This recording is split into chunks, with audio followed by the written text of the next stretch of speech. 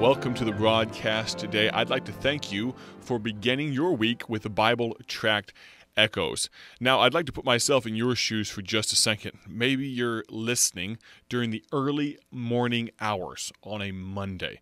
Maybe you're even struggling with and coming to grips with the reality that you have to get out of bed soon.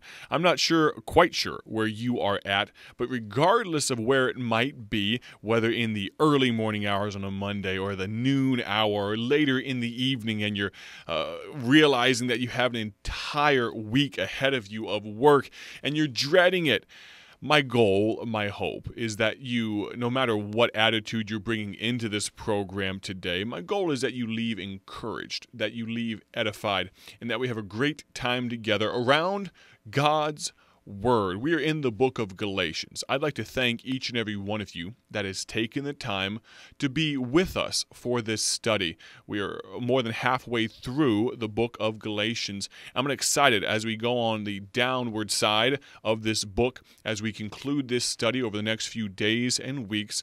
I'm excited for the jewels, the gems that God has for us, and I'm excited about today. We are in the book of Galatians. If you'd join me there for just a few moments.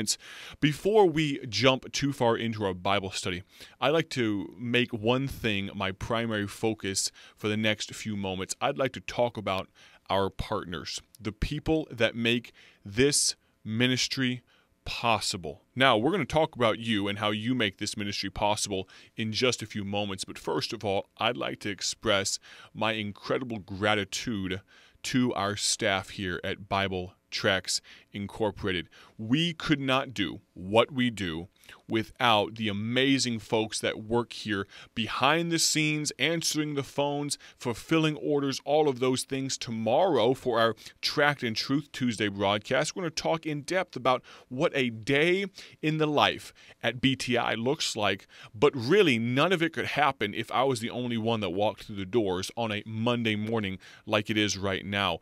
You understand that I could not do everything that is required of this ministry and it be successful. Friend, I could not do a quarter of what is required for this ministry to be successful. And for that, we need our staff. We require some great folks that work alongside and partner with us. And I'm so excited about the people that we have on board here at BTI.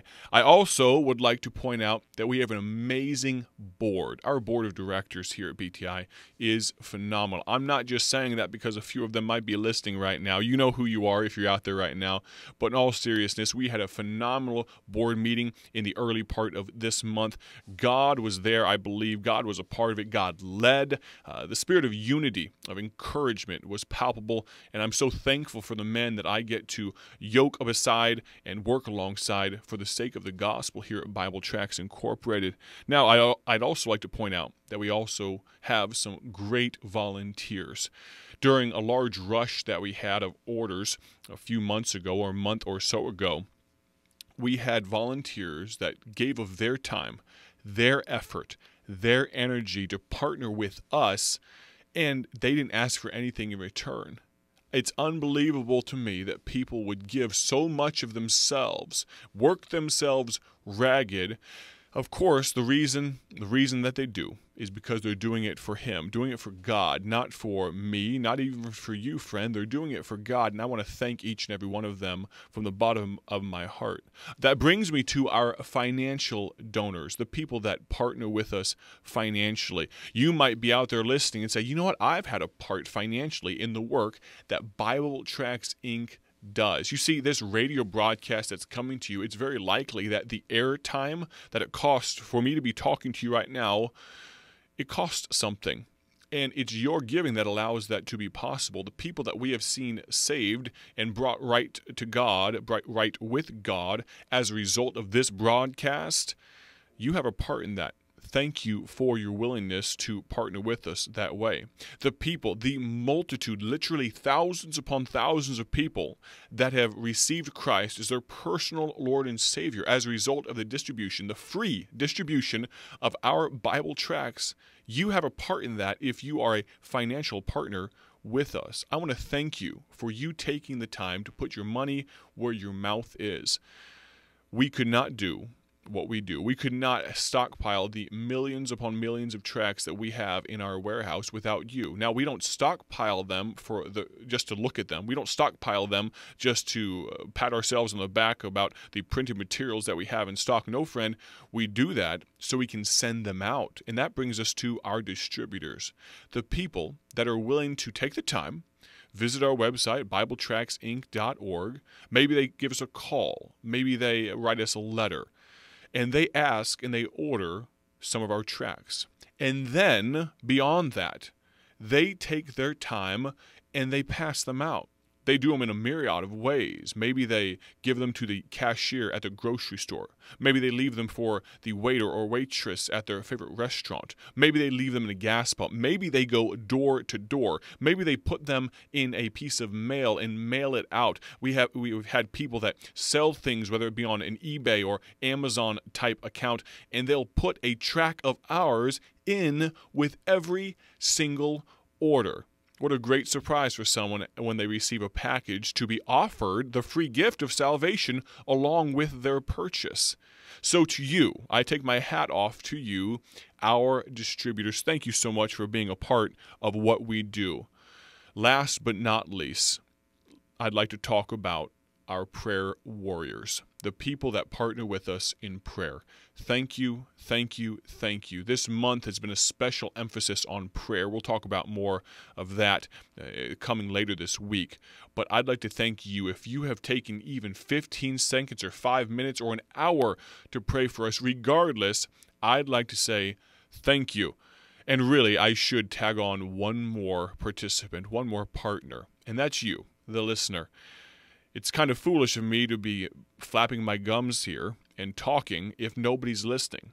So the fact that you have your ears tuned to this program, Bible Tract Echoes, whether you're first time in a long time, maybe you're a long time listener, thank you, thank you, thank you. Now, let's jump into our Bible study today. I was going to feature a tract, but I think I've run out of time, and so we'll talk about that more tomorrow during Tract and Truth Tuesday as we go beyond the tract. You can see all of our tracts at BibleTractsInc.org, see a sampling of what we have. I'm excited about some special offerings that we'll have very soon here, some special things as far as tracts go that will be on offer very soon. You stay tuned to this program for that. But let's go to the book of Galatians, if you would. Galatians chapter number 3 and verse number 12. We're going to read just a few verses. Galatians 3, verse number 12 says this, "And the law is not of faith, but the man that doeth them shall live in them. Christ hath redeemed us from the curse of the law, being made a curse for us, for it is written, Cursed is every one that hangeth on a tree, that the blessing of Abraham might come on the Gentiles through Jesus Christ, that we might receive the promise of the Spirit through faith." Now, there's so many things we could pull out of this. For sake of time, we're going to focus on one main thing. Here's the title today. Here's the thought. Redeemed, how I love to proclaim it. Maybe you've heard that song before, Redeemed, how I love to proclaim it. Redeemed by the blood of the Lamb. Redeemed and so happy in Jesus, his child, and forever I am. Here's the thought, redeemed, how I love to proclaim it. We get that thought from Galatians 3:13. Christ hath redeemed us. You see, redemption is not really necessary unless there's something to be redeemed from, or even better, to be redeemed to. Not only were we redeemed from the curse of the law, we were redeemed to Jesus Christ and an eternal home in heaven if we have accepted his free gift of salvation. How amazing is it that we have access to, we are partakers of, if we so choose, eternity in heaven. God is with us. Praise God for the opportunity that we get to serve Emmanuel. He redeemed us. Look back at verse number 12 for just a moment. "And the law is not of faith, but the man that doeth them shall live in them. We won't take the time, but if you go back to Leviticus 18, verse 5, of course, Paul, the author, the human pen of Galatians, knew the Old Testament, knew the books of the Bible, knew the canon of Scripture very well, and so he was actually paraphrasing or quoting Leviticus 18:5. You can, on your own time, turn back there, talking about us being under the law, having to live in them. You understand that the law is all about what you have to do, or what you don't do, or what you should not do. Christ supersedes that. Christ is above that. Christ has redeemed us. Praise God for that. I'd like to, if you take a moment, you can find in the book of Psalms, again, we won't turn there for time's sake, we can find a verse that says this: "Let the redeemed of the Lord say so." Now, how does that dovetail so nicely into what you and I are commanded to do in the Great Commission? Well, God, Jesus Christ, in the flesh, right before his ascension to heaven, commanded us to go ye into all the world and preach the gospel. Well, friend, here's the problem. I can't go everywhere in the world, but you are in a different part of the world than I am. And you know a great way that you and I can work together to proclaim the redemption that we have? Redeemed, how I love to proclaim it, redeemed by the blood of the Lamb. You know how you and I can work together to proclaim redemption to a lost and dying world? Well, I just happen to have thousands upon millions of gospel tracts that I'd love to send to you. Not only do I, in my daily life, keep some tracts in my breast pocket right here, right beside me in my jacket pocket, but I would love to send you some tracts that you could keep in your purse or in your jacket pocket or in the glove compartment of your vehicle or somewhere about your person so that you can give them out to let other people know about the redemption that is so freely offered through Christ Jesus. Praise God for the opportunity that you and I have, but how much better would it be for us to tell someone else about what we have in Jesus?